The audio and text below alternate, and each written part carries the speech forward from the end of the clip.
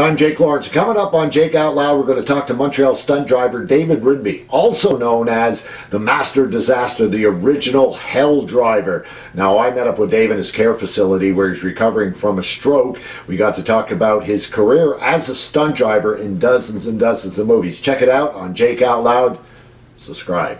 Hi, I'm John Walsh. I'm Marcel Sabourin.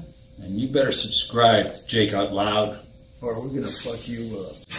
You hear?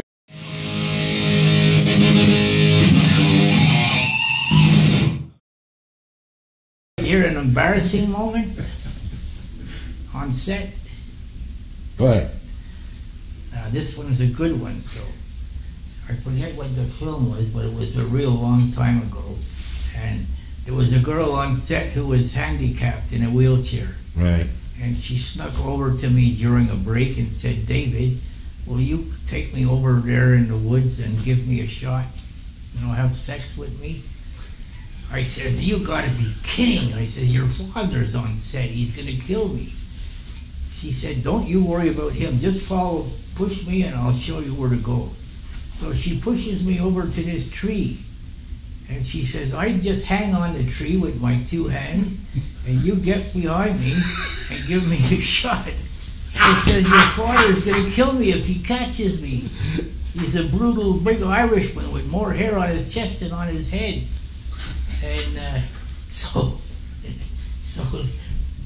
I go over and I try my best to satisfy her. And I'm taking her back to her little... So you did do it? Oh yeah, he's making a difference to me.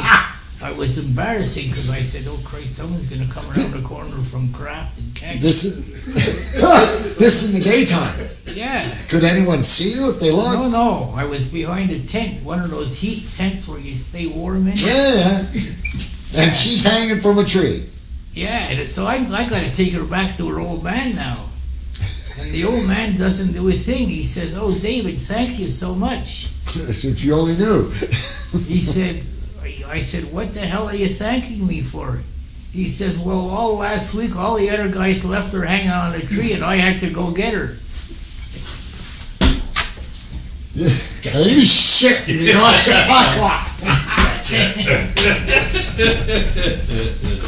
He got you, Jake. You bastard.